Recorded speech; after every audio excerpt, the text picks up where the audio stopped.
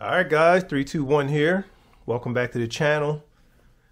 Hit the thumb up, subscribe to the channel if you're new. So today we're going to be talking about RTF rockets versus rockets you build. RTFs are ready to fly, just in case you don't know.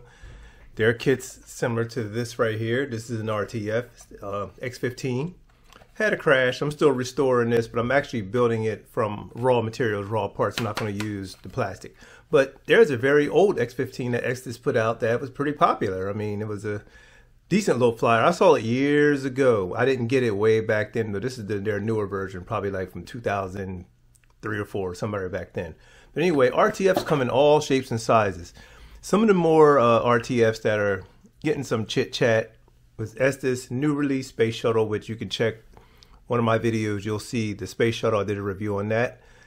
The SLS and the Saturn V. These are fairly new releases, all 1/200 scale. That's one thing I do like about this collection of RTFs. They're all in the scale with each other. They all are accommodating. These are the actual sizes that they would have been standing next to each other. So that's pretty cool when it comes to those. I don't mind RTFs. A lot of people don't like them. I'm sorry. I just saw some chit chat. I actually like the SLS. I like what they did with this. I thought this is a nice touch. They did a good job on it. I mean, it flies well. You have to use the flight fins, which are right there. And it flew great. It's a great flying rocket. I like it a lot. Same with the Saturn V. Even though I broke the fin on the Saturn V, great flying rocket. They're true, they're stable, they fly great. And I'm hoping the same for the Space Shuttle. This is the newer release. It's not, like, as far as an RTF, it's cool. It's missing some details and stuff, like stuff that I can actually go back and put in a lot of the markings. I will probably have to take these decals off and get things more true. But overall, it's an okay release. I mean, it's not, to me, I like those better, but staying within the 1/200 scale range, these are all collectible and all together. And Estes, people got to understand, I think a lot of people don't like the RTFs. I'm not sure, maybe our age group, our class of guys that do this and girls that do this hobby. Kids these days aren't building models. They're not in their house sitting there building models. I mean, it's just not that era. Those days are gone. That was our time period. We built model cars and we didn't mind them sitting on the shelf, even though I got out of cars because that was exactly the problem. Like, it didn't do anything. And rockets, they did something. You can sit them on the shelf and they can go fly. Like, these are all displayable and they can go fly. Now, when it comes to the whole RTF versus the builder kits, of course, I prefer the builder's kits, but I do appreciate the RTFs. Like, great, I built the Space Shuttle. I can build an Artemis. As a matter of fact, the SLS. Hopefully North Coast Rocketry get theirs out soon, because that's the one I'm going to get. Like, you can scale this stuff and you can build anything you want, but when they make it RTF, I'm with it. I'm cool. No problem. Like, the Saturn's nice to fly, a nice little small Saturn, even though I have my big version right here. Here it is. It's all built. Still got to get this out and flying again. Ready to go. This is ready to go. It's ready to go as of right now. Just got to get it back out. Got to get a day. Got to really feel like flying out when that's a beauty. So, and I'm also still working on the Saturn 1B, the cluster version. This is the classic vintage one. I just got to finish the capsule. That's all that's needed as far as the build and the paint. But I don't have a problem with RTFs. If they're done well, they're done well. And here's another RTF you can probably see right here. I just added these clear flight fins. I didn't have the fins for these. I have 2 of these X-Wing fighters. They kick out a pod, they fly with mini engines. And I got to add a streamer recovery. But I can't wait to fly this little guy. Got the clear fins, so it don't really change the profile. I just cut some material and made those clear fins. But here's another RTF. Look at these RTFs. RTFs, Micromax. SR-71 Blackbird, it flies. Look, the mini Saturn V, it flies. And look, a Space Shuttle, it flies. All Micromax stuff by Quest. And last but not least, out of that collection, I got the Little Joe. Actually, somebody gave me this one. So it's kind of a little shelf queen, but here's my Little Joe that I built. This is my scratch built Little Joe from years and years ago. Many flights on this one. I like it a lot. And yeah, so just want to discuss the whole RTF thing. By far, I choose the builder's kits, but I do appreciate the RTFs. I don't have a problem with them. When something gets released and it's cool and it's nice. Now, you know what? That's good. I don't have to do anything. I can just go and fly. You spend more time flying, but there's more rewarding to build a rocket and take it out and fly. I do agree there, but I'm not totally against RTFs, especially this little collection here is pretty cool. This is pretty good because it's all, like I said, 1/200 scale. Everything's in line with each other, like scale wise. It's all perfect. These boosters are actually the same. They're the same width. It's just longer. The Artemis, you know, for the I keep saying Artemis. Well, that's the name of the rocket, but they extended it for the SLS rocket. So, and the booster, same width, just longer. But yeah, more fuel, more power. But yeah, I have no issue really with the ready to fly rockets. I don't get them all, of course, but the scale ones I will get if they're done right. I didn't get the Blue Origin, the Shepherd. I really wasn't drawn to that. I do have the SpaceX, the Falcon. I have their Falcon one by Estes, the big one. It won't fly. That's more self-clean, collectible. I'm going to keep that one probably sealed. I'll probably never fly that, but I do have ones to fly. I have the SpaceX version. I have the one by Boyce. And I have the one by Max Q, which I'll bring that right here. That's right, or I'll bring it down.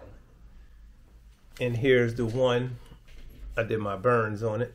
And here is the version by Max Q, which I do like what he did here. This was a cool touch to make these so they fold up while they fly, and then you got your thrust ring screws off. I did all the burns and everything. So then these, he sent me a new set of these because the other ones wouldn't stay out. Yeah, these ones will stay for the most part. Still a little loose, but yeah, he's a pretty cool guy. So he has some good scale kits. And to be honest with you, 3D printed rockets are very close to RTF, so it's debatable. It's very close. You have to do very little work. You can build a 3D printed rocket the day you get it and probably fly in that same day, whereas, you know, by doing very little work to it. So it's all just a discussion. I know some people don't like them, but I don't mind them. I don't mind RTF rockets. And like I said, they get really small. This is the little Micromax SR-71 Blackbird. So, but yeah, I have really no issues with them, and I think it's just a generational thing. Kids aren't building; they're doing more video games and stuff these days. Whole different time period, whole different era. Like, they're more video game based. Unless you get a special kid that wants to, I think I said this before, that don't mind building the model and he gets it, then you take it out and they fly it. There's some out there, but I think their numbers are down compared to when I was growing up and when some of you guys were growing up. Like, it was our time period to build, you know, we built models. And like I said, if you got into rocketry, we built rockets, and we went out and we flew them, and they recovered, and we could fly them again. That was the fascinating part for me, like that they could fly again. It's like, what? This can fly again? That was the best. I was like, okay. So now it's like it's worthwhile. It's not just like a firework or anything. So, but yeah, that's my whole take on, you know, RTFs versus rockets you build. I choose overall the ones you build definitely better. But I do appreciate, you know, RTFs. No problem at all with them. And these, like I said, these are good, man. They did a good job. I mean, they did a good job with the Saturn V, the SLS, and even a shuttle. I put the shuttle out of these. The quality on these is a little higher. I think the shuttle they had to do, I mean, they had to make this glider. I mean, they had to make it a glider, so it's this high density foam. I mean, you can see where they did some masking and airbrushing. Not super detailed, but they got the shape right, and that gets some points. Like, it would have been nice if they did some more detailing in here and stuff like that, but it's a glider. It's a glider. I'm going to get it all trimmed and I'm going to fly it. Yeah, I'm going to get it trimmed and fly it. So, and this one, just to take down my other one, hold right there, just to look at the orbiters.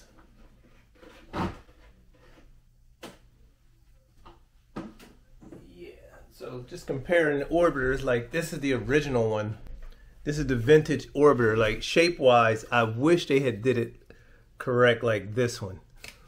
But I went and I just did my detailing, NASA Meatball logo there with Lannis on the Estes one. They just went with this big US flag there, sticker, and then they did a NASA with an Estes logo. So I guess this is just more like just Space Shuttle, not necessarily, definitely it's not the name of a ship. Then you can see here where there's more detailing on the nose, like some stuff can go there. And if I wanted, I could really detail this one out. I could really get to work on this and make it look a lot nicer. But I'm gonna just fly it. It's a flyer. And here's my other one. You got your flaps that work here. So, and just detailing all throughout that I took the time to do. So, and you can see even some where the payload bay would open. This one don't have that. Let me see about this little Micromax. Yeah, even like little Micromax got some details on it. So, Yeah, they got the gray right, so they did get some things. They got some things correct on it. They got some things correct. But scale-wise, this looks, I mean, coming in, it looks just like it. Looks good. Looks good, so. But not a bad release. Not a bad release. Like I said, and it matches right with the other 1/200 scale stuff. So yeah, just wanted to show you guys some comparisons between the versus ready to fly versus kits you build. Like I said, my vote goes for kits you build, but I appreciate an RTF. No problem at all. Thanks for stopping by, guys. modelrockets 321, just sharing a little idea with you. RTFs aren't that bad. You can get out there and fly today. And it's a different generation. These kids don't realize, I think they're more video game and virtual reality based. They're AI kids now, so it's a little different time. It's modelrockets 321. Hit that subscribe button. Check back. This should be flying. The space shuttle should be flying. And we'll catch you on another video. Use discount code. You can get any three of those right now. Put the discount code in IN_321 at EstesRockets.com. Check the links below to my website. Some stuff should be in there. Kits should be coming. If you want a little Joe kit, let me know. The bigger version, those are out of production. And these are some older ones I had in the stash. I'm departing with a few things here and there. So take advantage of it. It's modelrockets 321 and see you on another video.